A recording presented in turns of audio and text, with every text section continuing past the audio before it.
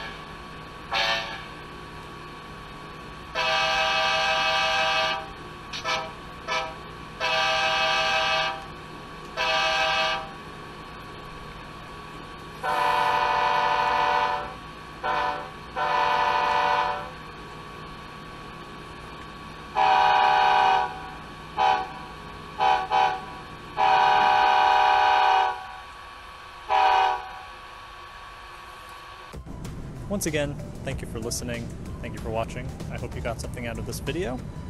Let me know what your favorite horn was in the comments below, and I will see you in the next video.